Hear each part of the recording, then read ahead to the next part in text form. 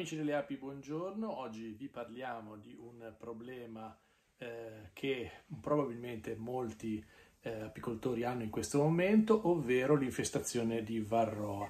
Non è ancora il momento per fare gli interventi, quelli drastici e risolutivi, però molti di noi, ed io in particolare, mi sono accorto che alcune delle famiglie sono decisamente piene di Varroa.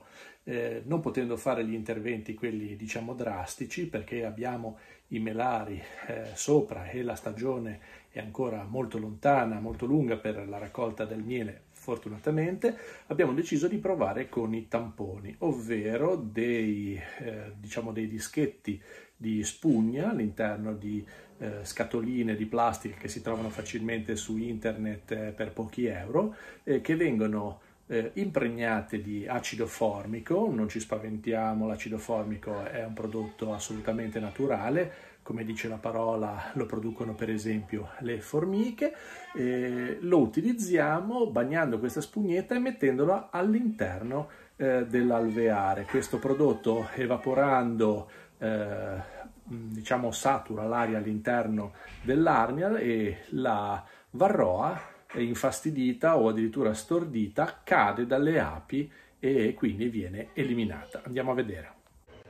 Dicevo che utilizziamo questo formico per bagnare, per impregnare queste spugnette, le mettiamo all'interno di questi tamponi e le mettiamo all'interno delle arnie per qualche giorno. Questo acido, diciamo così, evaporando, satura l'aria all'interno dell'arnia, dà fastidio alla varroa che si stacca e cade. È un provvedimento tampone, una cosa che si fa in emergenza per abbassare il numero della varroa, della presenza della varroa, in attesa dei trattamenti veri e propri, quelli forti, con i prodotti o con le tecniche naturali a seconda dell'indirizzo dell'apicoltore.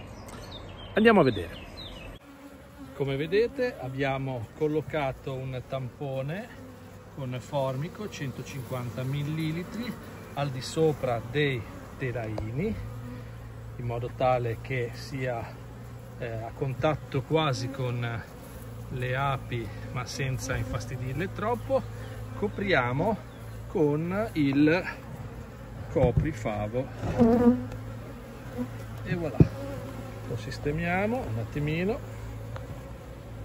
Ecco, come potete vedere abbiamo usato il coprifavo ribaltato, quindi rovesciato, in modo tale che vada a chiudere come una specie di coperchio, dando un pochino più di aria al di sopra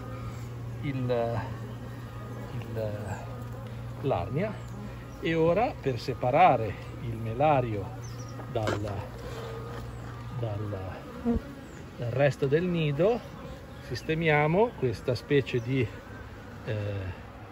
foglio di plastica trasparente, è un nylon di 1,5 mm, e al di sopra posizioneremo il melario in modo che rimanga isolato dal resto della famiglia.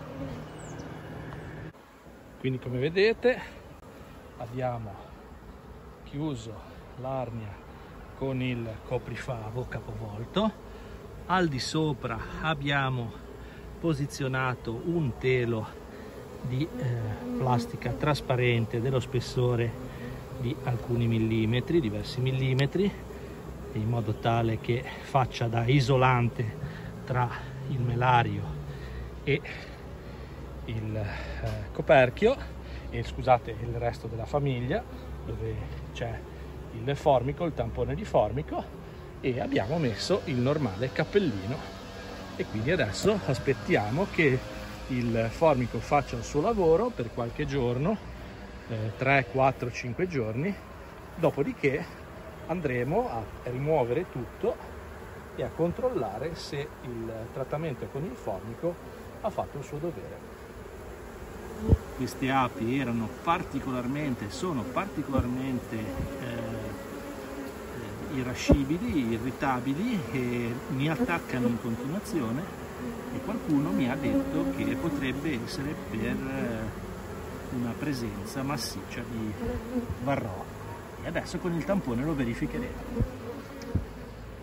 Perfetto, direi che è tutto. Se vi è piaciuto il video, come al solito, abbonatevi al canale, lasciate un commento positivo o anche negativo, anche degli insulti se volete. Non voglio insegnare niente a nessuno, sto facendo un video diario, quindi ogni consiglio è graditissimo. E alla prossima, arrivederci amici delle api.